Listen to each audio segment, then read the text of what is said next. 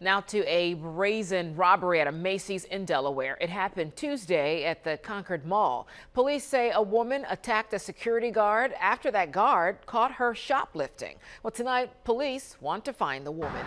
Action News reporter John Paul live for us now at the mall in North Wilmington with this story. John.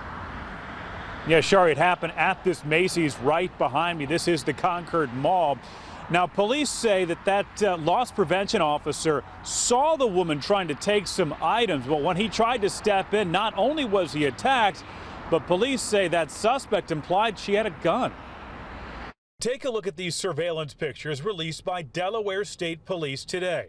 They say this woman grabbed multiple items from the Macy's and the Concord Mall in Wilmington and tried to leave without paying. But a loss prevention officer was watching the whole time. However, when he tried to stop the woman, police say she attacked, kicking the guard, then implying she had a gun, even reaching for her waistband before getting away. This is part of a growing trend throughout the region that has police concerned.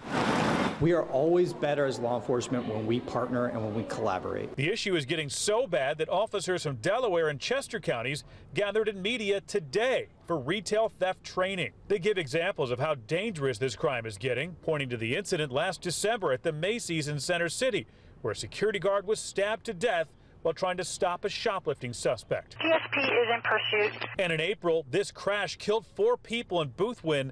It happened while troopers were on patrol because of recent retail thefts in Concord Township, and the suspects fled when they approached. We have a lot of retail theft happening in the city of Philadelphia, and that is bleeding out into the counties. And so that's why the other reason we're here is everyone understand that while a certain amount of retail theft might be tolerated by the administration in Philadelphia, it's not going to be tolerated in Chester and Delaware County. In this most recent case at the Macy's in Wilmington, the guard wasn't seriously injured, and police are trying to track down that suspect tonight.